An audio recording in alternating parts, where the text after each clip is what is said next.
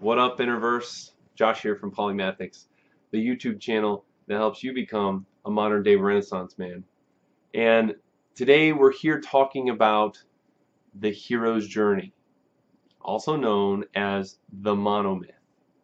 Now, the reason why I decided to do this video is because many people are not aware of what the hero's journey or the Monomyth is. You may not even be aware. And if that's the case, that's a good thing, because today I'm going to tell you what it is, and the reason why it's so important is because people go through daily life and they have no idea of the heavy influence that the hero's journey and the Monomyth has had throughout history and throughout our culture and our society, and the effects that it has on our psyche every single day as we go through our lives. So because of that, like I said, I decided to do this video, but today's just going to be a brief overview. There's no way I can cover everything that's involved that encompasses the Monomyth today.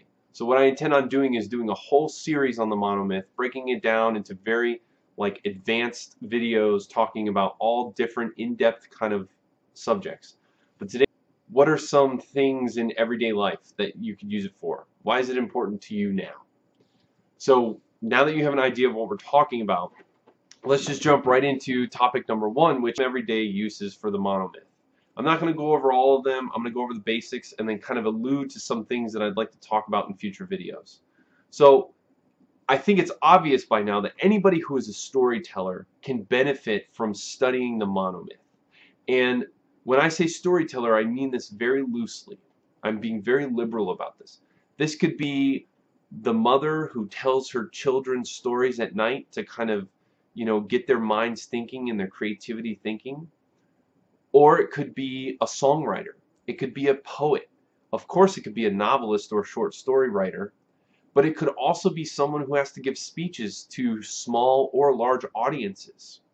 And the recommendation here isn't to use an 18-act structure when you're giving a 5-minute speech, but if you have to tell a story, which most good speakers do, then what you'll want to use are archetypes and easily identifiable situations where as soon as you mention two trolls standing at a bridge, the subconscious identifies them as threshold guardians.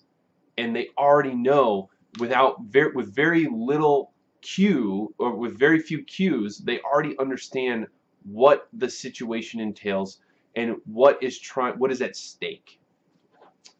And then so speaking, and then the other thing, and I'll leave you with this, my ideas on where the Monomyth is really could be used. Well, it can also be used great for identifying gaps in stories and in movies and things like that. But if my channel, this channel, as I said in the beginning, is all about becoming a modern day Renaissance man, a polymath, reaching your full potential. And the Monomyth is a great template to take a look at your previous experiences and look at the hero's journeys that you yourself have already gone on in the story of your own life and identify what lessons you've already learned. But not only that, going forward to be able to use a similar template to where if you know that you're either being called on an adventure right now or you plan on going on an adventure, that there's sort of a template that gives you an idea of what to expect and what you need. For example, many people who give advice on business, who give advice on starting your own business and doing anything, one of the first things they'll tell you is find a mentor. And one of the first steps in the Monomyth is that the hero finds a mentor. The other thing is facing obstacles, right? And throughout the hero's journey, a hero must face appropriate obstacles that will teach them the lessons that they'll need to bring back to the real world, to share with the rest of the tribe. And I believe that if you look at it from a very figurative point of view, that the hero's journey can be used as a method of teaching yourself new things and coming to new enlightenment. And so let me give you an example, because that may sound like kind of woo-woo or out there. Let me give you an example so it's tangible and you can understand. Something that I relate with is when I was a young kid, and there are several teenagers out there right now every single day that are going through this, that they decide to accept the call to adventure and they join the military.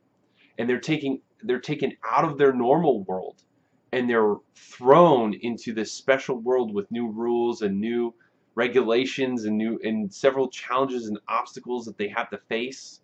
And through that, they sharpen their abilities and their tools that they can use, and they learn lessons that, whether they serve 2 years or 20 years, at some point they can take those lessons back into the world, the ordinary world in which they came, and use them and share them with their friends, their families, their colleagues, to make the world better and to be a more fully realized and actualized person. So that's what I mean. That's my point for point number 3. There's a lot of real world application that the monomyth has. But it's been 17 minutes. I think I've spoken enough. If you're still with me and you think that this topic is interesting, if you think it's going to be valuable, then please, first of all, give me a like.